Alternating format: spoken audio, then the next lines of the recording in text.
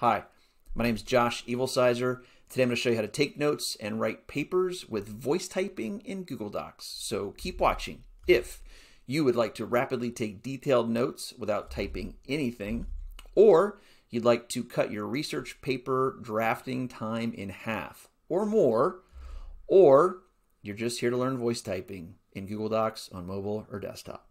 So let's go. The basics. What is voice typing? And I'm going to show you that in a second, but I'm going to tell you how to do it right now. So tools, and then voice typing, click the mic. That's all you got to do. The shortcut is Control-Shift-S. On a Mac, that's Command-Shift-S, and here's what it looks like. All right, so tools, voice typing. There's the microphone. Once I click the microphone, Google Docs is writing everything that I say, period. Isn't that neat? Question mark. Control-Shift-S stops it from recording. I was talking slowly just so you could see and hear, but it captures your voice almost no matter how quickly you talk. Works very well. I can turn this off here. Control-Shift-S will start it again. The voice mic is activated and capturing everything that I'm saying. Isn't that awesome? Exclamation point. There you go. All right. Back to the words on the page. So how does this super boost my note-taking ability, Josh? And that's a great question. What I would say to you is the average person types 40 to 60 words per minute. The average person speaks at 125 to 150 words per minute. So taking the two extremes, if you voice type your notes at 150 words per minute, you're going to beat the hand jamming of words on a keyboard or in a notebook at about 40 words per minute. And you win to the tune of about plus 90 words per minute. So you can do all this on your desktop in Google Docs. That is absolutely something you can do. You just saw me do it. However, who wants to sit at their desk reading and taking notes? Zero feng shui going on there. This is how I imagine reading and taking notes. This is where thoughts happen for me. This is not where I imagine sitting and taking notes and having lots of great thoughts happen. This, yes. This, no. All right, so how do we get in the position where we can sit in a comfortable chair and take notes? We're going to do that voice typing notes on our phone. Imagine yourself seated comfortably reading by a rich, warm hearth, like the one I just showed you, or whatever's comfortable for you, certainly, instead of that sterile computer. So taking notes in a Google Doc comfortably using your phone. We're going to jump into that right now. Voice typing on your phone. So what you need is your phone, Google Docs, and here we go. Oh, here's my book. I am reading an excellent story right now, and I want to capture word for word exactly what that story is saying, exclamation point. What do you think, question mark? I think, comma, that this is awesome, exclamation point. As you can see, voice typing on your phone is super easy, super slick, and allows you to move away from your computer and grab a comfortable reading position. What else is great about taking notes with your voice on your phone? Two things. So beyond the fact that you can take very detailed notes, of course, while you're typing, if an idea comes into your head, something you're reading, let me take that back. So while you're reading, you have an idea. Hey, I've got this research paper and I've got 3 arguments. And this thing that I'm reading right now coincides with argument number 1 in my research paper. So while I'm capturing those notes in my phone, I can leave myself verbal, or they're going to become written, of course, bookmarks. So for example, this note that I took is very important and I should make sure that I can reference it later, period, ARG1, period. All right, this ARG1 could become shorthand for argument 1. And then I would leave argument 1, 2, and 3 throughout my notes if I have ideas that coincide with those arguments. And then later on, using Control-F, I can move myself to those arguments. That might look something like this. So this is my annotated bibliography from a paper I did in my international security class. And Control F, argument 1, you can see I've already typed it in there.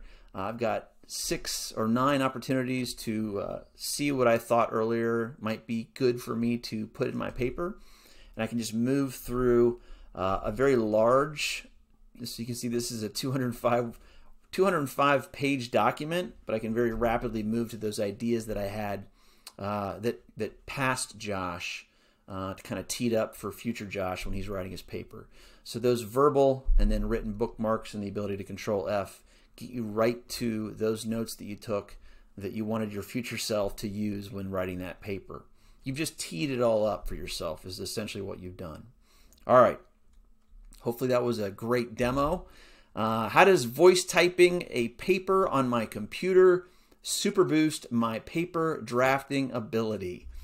Well, often just getting words on the paper quicker makes the writing process easier for a number of reasons. First, editing already written ideas is way easier than creating them from thin air. Second, our brains think much faster than we can type, by about 700 words a minute. Voice typing allows us to get our thoughts out much quicker. Essentially, voice typing gets our hands out of our brain's way. What do I mean by getting our hands out of our brain's way? So when you're writing a first draft, how often do you catch yourself trying to write a final draft? You know what I mean? As you're typing, you find yourself rewriting the same sentence over and over again, trying to get it perfect on the first take. Often, the perfect sentence becomes the arch enemy of a finished sentence. The first draft is supposed to be terrible, and that's why it's called a draft. Sometimes we forget this. So seeking immediate perfection creates a friction in our fingertips, a friction that blocks the idea from exiting our brain. This friction makes the writing process really slow and can often kill the idea. You know, you're trying to get the words on paper, but you're trying to get them perfect. And as the thoughts going and the words are slowing down the thoughts just stop and you lose it. So, gone by the time we type it. Voice typing removes all this friction. With voice typing, we can edit as we go. Actually, we can't edit as we go, so we just go. The words are just coming out of our head. Just go. Sorry. Had fun with that one. Speaking your first draft into existence takes the idea from your brain and blasts it onto your Google Doc with zero friction. The idea is here, and seconds later, it's here. Voice typing takes all your ideas and throws them onto the page. Kind of like a Jackson Pollock painting. Sure, your rough draft might be messy, but it's done. Voice typing stops perfection from becoming the enemy of done. How does voice typing notes on my phone or my desktop super boost my research paper drafting ability? Primarily just by making note-taking much quicker. 40 words per minute versus 150 words per minute. However, when you summarize your reading takeaways out loud, now you're adding an auditory learning and idea seeding component to your reading. All of this increases what I like to call idea fodder, critical to developing your paper ideas. Finally, those verbal bookmarks that I talked about earlier in Control F make for a super fast find it later system. How often or how many times have you taken notes only to not be able to find that note when you're writing the paper? You know there's something out there that has to do with what you're writing, but you just can't find it. This solves that problem. All right, in summary, these combined techniques, voice typing the first draft of a paper, voice typing your research notes, will absolutely super boost your paper writing ability. Prove it, Josh. Okay. I did use this method during my master's program at the Naval War College. It did just work. My grades, ask me after June 16th and I will let you know how it worked out for me. And by the way, this video is for a friend just starting the Army War College, And Joe, anyone else watching, I hope any of these techniques are as helpful to you as they were to me. Would you like some more? This video brought a little bit of the know-how and hopefully not too much of the know-why. Check out my other videos to get more of both. Helpful? Please like, subscribe, share this with somebody else that could use it. And remember, you can get at me and this outline in the notes section down below.